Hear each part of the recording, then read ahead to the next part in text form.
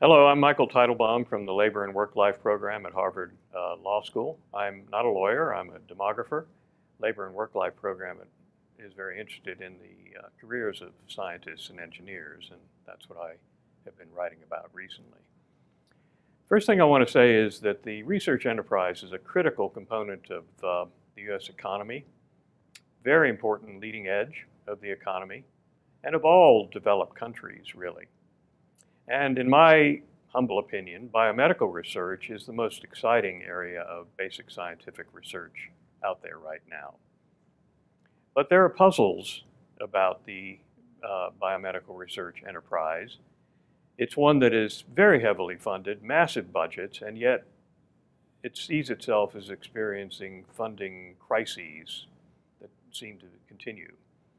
And while it has the highest potential in terms of research outcomes, it is presenting rather unattractive career prospects for recent entrants into the field. Well, where does U.S. basic biomedical research fit in the world? It's very productive. It's been the world leader from World War II, and it is strengthening, not weakening. Part of it was that the U.S. Came out of World War II in much better shape than most other developed countries, but part of it was very wise U.S. government policies which facilitated the rise of basic research to global leader. And this was particularly due to decisions by the government to increase the amount of funding provided for scientific research, but to direct the funding in the form of grants to research universities rather than to government research labs that would be built and would become freestanding. And U.S. funding is very large. It is the highest level of funding of all large countries in the world, both in absolute terms or dollar terms, and as a percentage of the gross domestic product. And it represents about half of the total funding of all developed countries. So it's large and imposing. Unfortunately, there's also a long history of cycles in this funding, which I describe as a cycle of alarm, boom, and bust, in which the alarm is first sounded by somebody that there's a shortage of funding or the U.S. is falling behind its competitors, followed with a lag sometimes by government action to increase the support or the numbers of people in these fields, and then a loss of interest after a few years and a bust in this system. And there have been 5 rounds, surprisingly, 5 rounds of alarm, boom, bust in scientific research and funding since World War II. From World War II to 1957 that first round, that was mostly in physics. From 57, when Sputnik 1 was first launched, to the 1970s. From 1981 to the early 1990s, which was heavily related to the defense buildup under the Reagan administration. And then those were, as you can see, they were Cold War kinds of cycles, followed by 2 cycles that were not Cold War related after the Cold War. The first having to do with high-tech industries booming all together in the late 90s, and then all busting altogether around 2001 and subsequently. And then an unrelated boom and bust in the biomedical research field, which had to do with funding for National Institutes of Health from 1998, under the perception that there was a funding crisis. The political system agreed to double the budget of NIH in only a 5-year period. That doubling was completed in 2003. The budget increases went from 14 or 15% a year to 0% a year, and in some cases declined, and this led to a second crisis in funding, even though the budget was by then almost twice as large as it had been only 5 or 6 years earlier. So this is a very successful system in research terms, but it's hardly a stable system, as you can see. And the core of the source of instability, in my view, is positive feedback that's built into the system. Nobody planned it that way, but it's there. If you increase research funding, automatically you will increase the number of slots for PhD students and postdocs who can be funded by the increased research funding. And that will happen even if there's no demand increasing for PhDs after the PhD and postdoc have been completed. At the same time, research budgets have grown, grant success rates have declined. And let me just show you, I'll show you in a moment what that means. So let's first talk about the positive feedback loop for PhDs and postdocs. Most of these PhD students and postdocs are funded as research assistants on research grants. And you see some numbers there from NSF and from NIH, which I think make that point. And then, as I said earlier, if you increase the research budget, you'll increase the number of PhDs and postdocs, even if there's no demand increasing, no perceived demand increase for PhDs and postdocs, who will then face weak career prospects. Now, aren't there negative feedback loops that are stabilizing as well? The answer is yes, there are. After all, talented US students in these fields really do have alternatives. They can opt for other careers and other degrees in law, in business, in medicine. And those who've completed their PhDs and postdocs and have started their research careers can shift out if they find the funding situation too unpleasant. But those are pretty destructive and counterproductive negative feedbacks. They are destructive to the system, not helpful to the system. And even if they take place, and they probably are taking place, the overall system still does not have to adjust to the new reality because there is a large and increasing international supply of PhD students and of postdocs who can be recruited and who can be supported financially under the US research grant system. There are no limits on the number of such postdocs, PhD students, and funding under research grants. So here's a graph of the NIH research budget from 1960 to 2012. I think you can see the dark bottom line is the absolute or current dollars unadjusted for inflation. The other two lines are different ways of adjusting for inflation. I think you can see what the trajectory has been, and the rectangle, the red rectangle, shows you the period of the budget doubling for NIH when those lines went very sharply upward, and then it's not been so great since. And this is a graph showing what's happened to the success rate with the increased funding curves you've just seen, again going back to the early 1960s.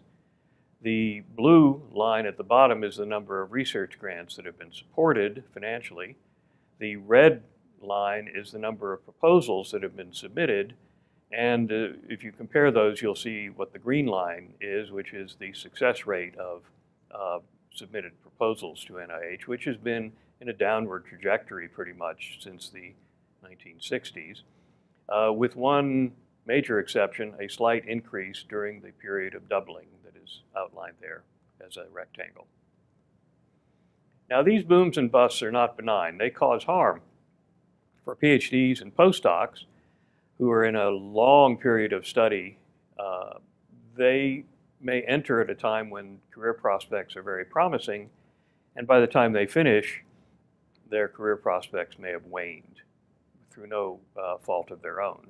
For research faculty, they may begin their research careers and be very productive in their research output, and yet find their careers disrupted because funding suddenly becomes less possible to obtain. And universities are given incentives to leverage up, to take on more risk by the current structure. They can pay more salaries of their faculty from research grant funding, and they can take on more debt, and they're encouraged to take on more debt to build new facilities or remodel labs because they can claim the costs of those labs from their indirect grant support. And they are certainly incentivized to hire or recruit more PhDs and postdocs as research assistants as the bench lab workforce for these grant-supported activities. If their assumptions about future budget growth, though, turn out not to be right, they will find themselves exposed to greater risk and even financial crises.